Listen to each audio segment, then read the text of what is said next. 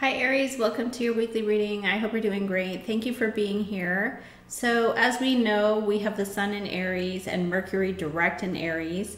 So it's very fast communication, strong, powerful words, written or spoken. So Mercury is the planet that goes around our Sun in 88 days. And Mercury is about communication because it rules over the third house, Gemini, and it rules over the sixth house, Virgo. So Virgo is an earth element energy. It moves slower. But Gemini is an air energy, so it has to do with talking.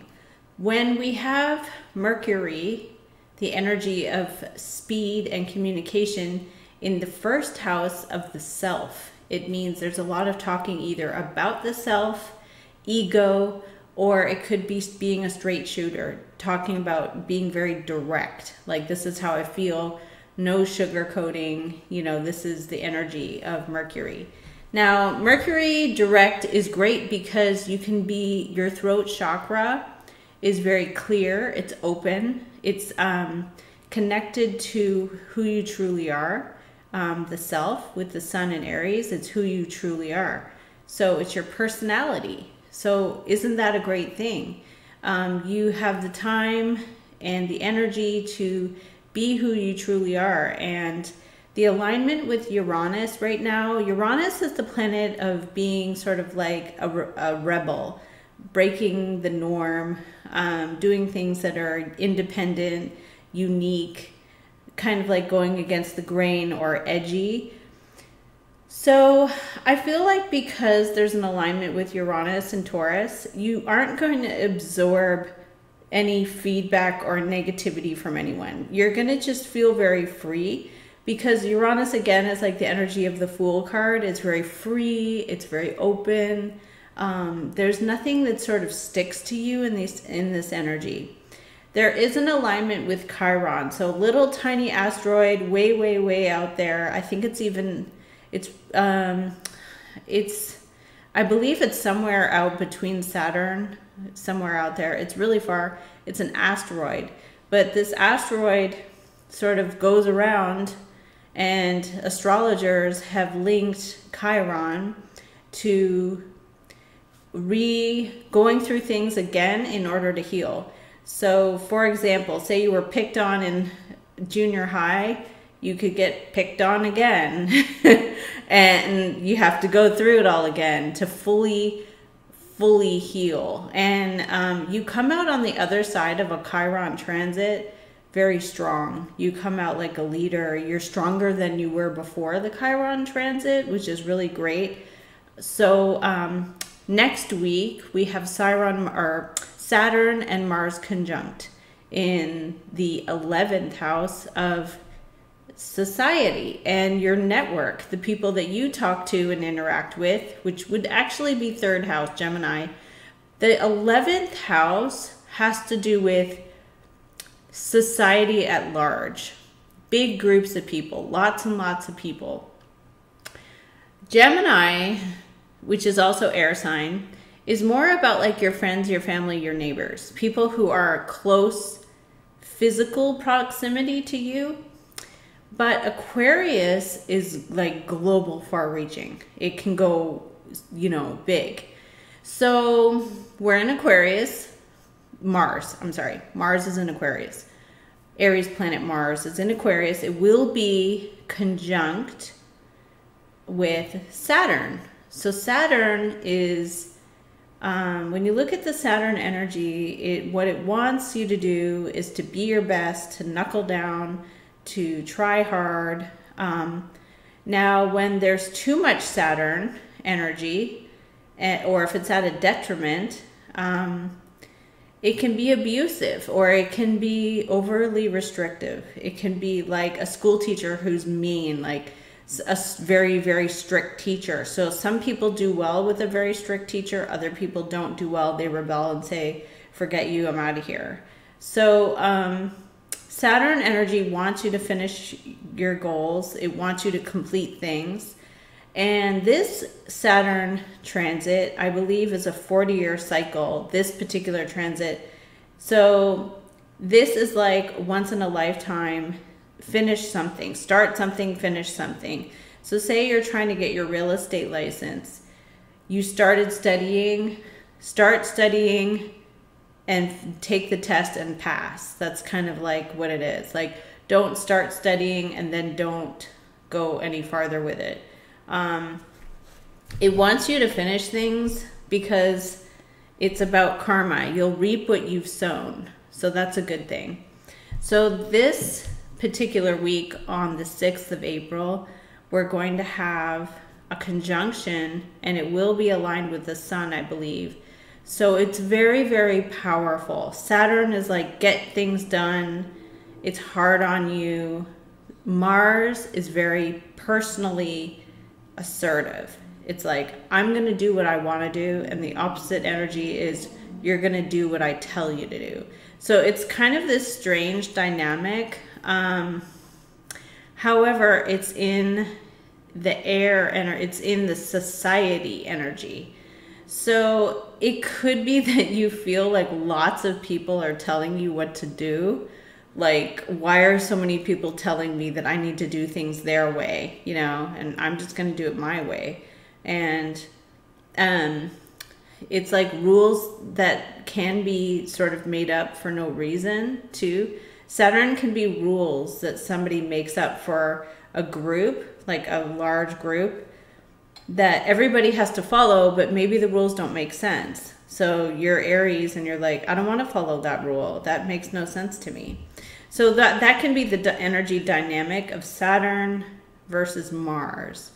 So when they come together and align up with the sun, it's going to be very powerful because it's about the ego. The ego wants what it wants, and you have to sort of go through it. So, you know, it's hard to say what's going to happen because your ego is two parts, I believe, the ID, the id, and the ego. So there's two parts. There's the ego that is the mirror image self, which can be the way you think about yourself, which might not be accurate, like if, you know, whatever it is.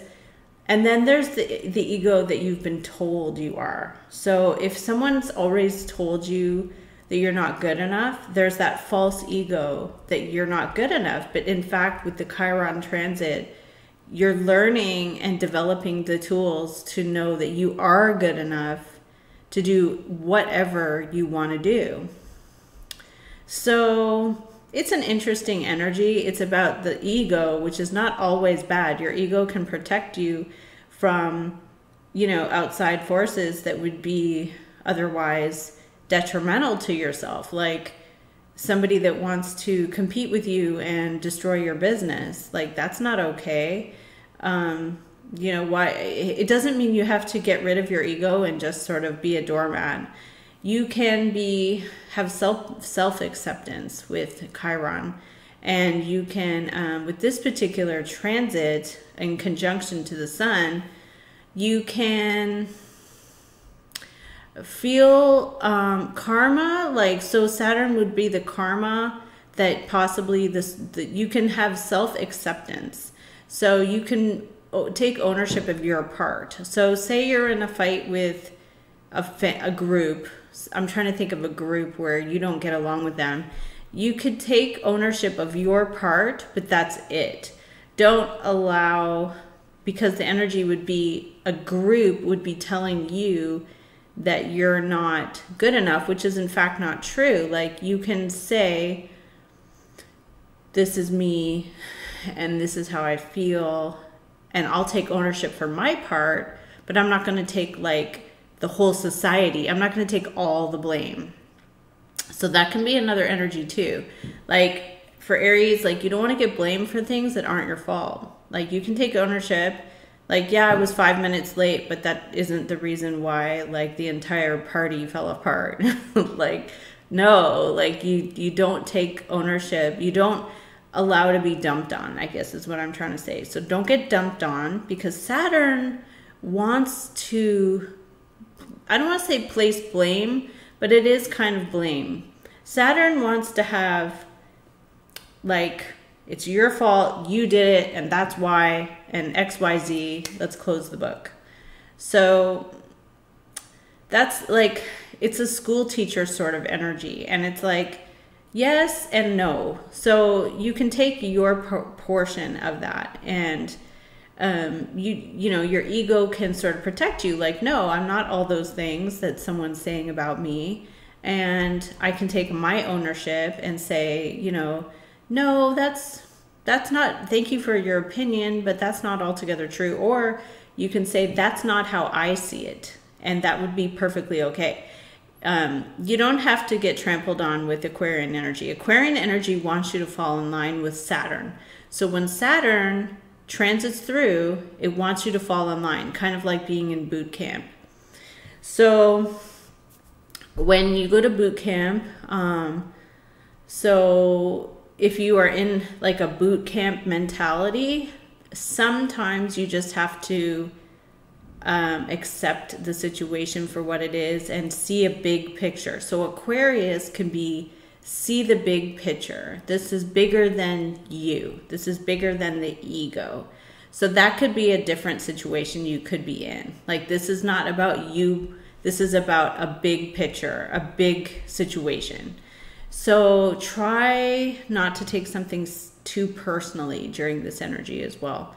I feel like it's going to be big because the sun's aligned with it, and the sun is also aligned with Uranus. And Uranus, you're like, forget you all, like, I'm gone, you know.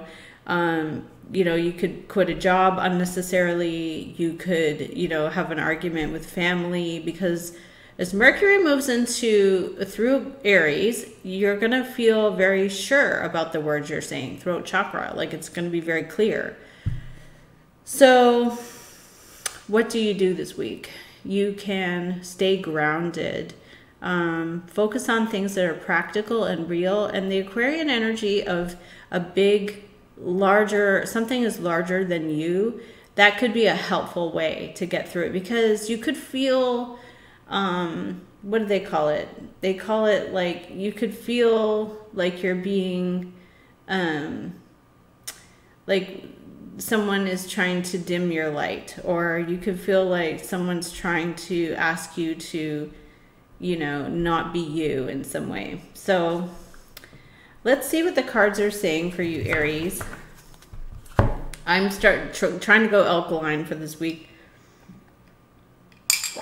because I know if you have too much fire in your root chakra, which is your gut, you can have heartburn, or you can have overall just not feeling well.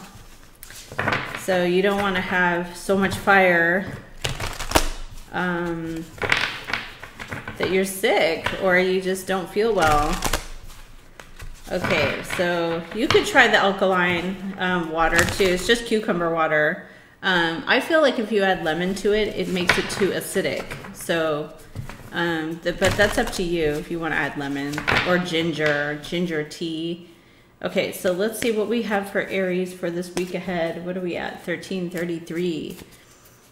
So what do we have here for Aries? Please show us Aries. Please show us Aries.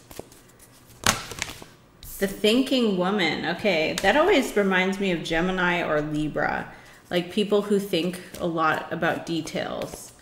Let's see, what else? You do have that Mercury going through Aries, so you'd be thinking about a lot of things. A man holding a heart. Okay, this is nice. Oh, so there's someone here showing you love and compassion. We have patience. Okay, being patient. And what else do we have here for Aries? Walking away. Interesting. So I know even today, like we had the 8 of Cups energy. Ooh, the contract. Some of you could be getting a better job with this man holding a heart. And you could be getting a better job. If you're single, you could be having some kind of love situation happening. So let's see what we have here for Aries. I think my microphone is too close. I'll just put it over here. Okay. So let's see what we get for Aries.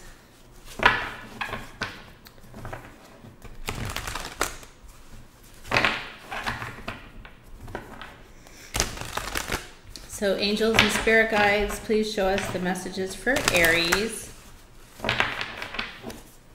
Show us Aries. Show us Aries.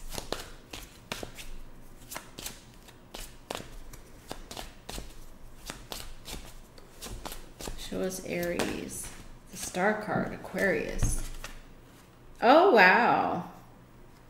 We have a very compassionate person here. A water energy, Pisces, Cancer, Scorpio, coming forward, showing that's the main energy, being very compassionate to you, and this is helping you heal. There's something here about healing.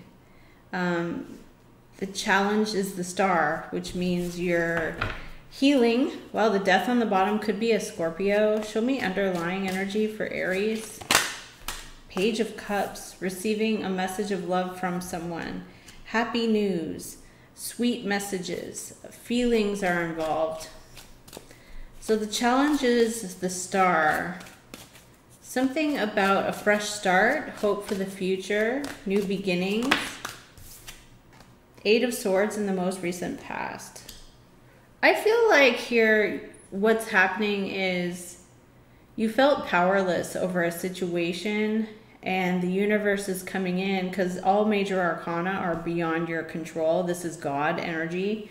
So something is happening. It's a blessing where you're taken out of a situation where you felt trapped. You didn't like it. You felt worried. You were, nervous. Ooh, look at this. I just said this. 8 of Cups. I literally just said 8 of Cups is coming in. Okay, so somebody walks away. What's coming in?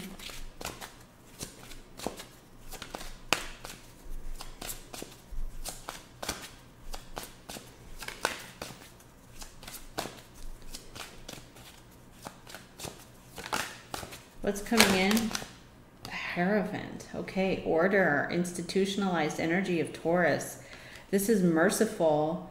So again, this is God energy. Hierophant is beyond your control, and Hierophant comes in to create blessings and order, ethical situations. Okay, so you're getting to walk away from a situation that perhaps is really anxiety in producing for you. Wow, you're willing to go the extra mile, like you're not giving up on something. Your ego is driven to not give up. But there is this other offer, Knight of Coin. So somebody sends you a message, possibly regarding money, finance, or career. It could also be an earth sign, Taurus, Capricorn, Virgo.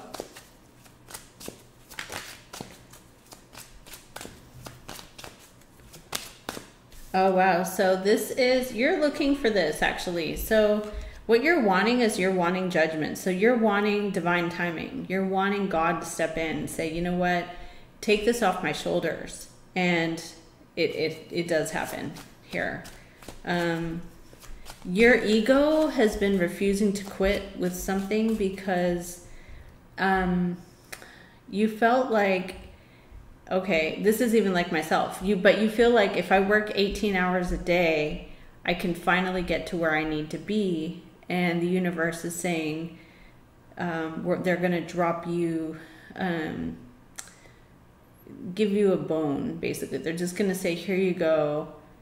You don't have to work so hard, or you don't have to really, you don't have to work so hard here. The universe is stepping in and blessing you. Show me the outcome. Wow. There is a big victory for you. So what you get out of this is you go from a 9 of Wands to a 6, which says to me you were almost like burning the candle at two ends, where you're working hard, working long hours, refusing to quit. Look, even maybe here, Seven of Wands is like standing up for yourself, fighting for what you believe is the right thing, or you're very driven. These are all fiery ego energies, which is really great. So what happens though is the universe is now responding to you and saying, you know, it's time for the Aries to receive the blessing that they deserve. So what happens is once you get this blessing, you then get to take a step back and say, wow, look at what I've achieved. Because if you burn the candle at two ends with the Nine of Wands for months and months and months and months, you could get sick. Like you could get physically ill. Seven of Wands, like Mars energy for too long. It's like eating spicy food every day. Like the most spicy Thai food every day. Szechuan Chinese. You're eating it every single day. Like your stomach just starts to like get a burn feeling. Underlying is kindness. So this is really nice. You have kindness. I really like that the Page of Cups is which under, you know, it's like we have a sweet blessing from the universe coming in. Now let's see, this is beyond your control. So some of you Aries are going to be like, great, I'm going to jump in. I'm going to give it everything I've got. I think actually you can probably just feel satisfied that you've done everything you need to do here. And the universe is stepping in and giving you this enormous blessing with the Hierophant and the Six of Wands. Crossing the energy is the Star. It's a huge blessing. It's something where you have a fresh start, a new beginning, hopes and dreams and wishes are coming true. And you get to leave some kind of anxiety-provoking or situation. So show me Eight of Cups. Oh my gosh. The Ten of Cups. You're walking away to something much better, or you're being given this enormous blessing. Ten of Water. Total bliss. And it came out with the Sun card. A lot of happiness. Having a bright future, happiness, joy, success. You're walking away from something that in some kind of way you felt like you're trapped. Six of Coin on the bottom. Balance is coming in. Minor Arcana for Taurus energy, which is gifts, money, paychecks, donations to a cause, anything like this. Oh, with the Fool. Somebody is giving you a fresh start. Ace of Swords. New information, clarity, a victory over defeat. So you're being granted, Nine of Swords was behind that. It was something very stressful. You're getting news or information. You're getting this new beginning. You have to take the leap of faith, though, with the Fool. So the Fool is the major arcana, though, for, so once again, like a major arcana is beyond your, it's a God energy saying, here you go, here's your blessing. You can't argue with this. Ten of Cups and the Sun. This is outstanding. I don't even know how to say like how amazing this is. You get to leave a situation for an enormous blessing. Now, this is a minor arcana of Six of Coin, which might mean if you're getting a new job, the pay is not like drastically better. It might be a little better, but this gives you freedom with the Fool. You get freedom from this. It could be learning new things. The best thing of all is that you go from current energy of a Nine of Wands, burning the candle at two ends, working 18-hour days, to an opportunity, your time to shine right here. This is your time to shine. So, you know, it's kind of like this is your red carpet moment in a way, because it's like once the movie is done, you don't keep working hard, like you're done. So this is like your red carpet moment. And we do have the Hierophant coming in, which is major arcana, God energy for mercy and blessings. It has to do with ethical, moral principles, institutions. Like I said, you'll find out about something where you don't have to invest your emotions into something anymore because something much better is coming along. So this is an enormous blessing from the universe. The key positions here are showing that this is like written in the stars for you. Okay, so I'm going to leave this here for you, Aries. Thank you so very much for watching my video. I really appreciate you guys so much. You may want to try the alkaline water this week just to sort of keep yourself chill. But I love you all and thank you for watching. Take care.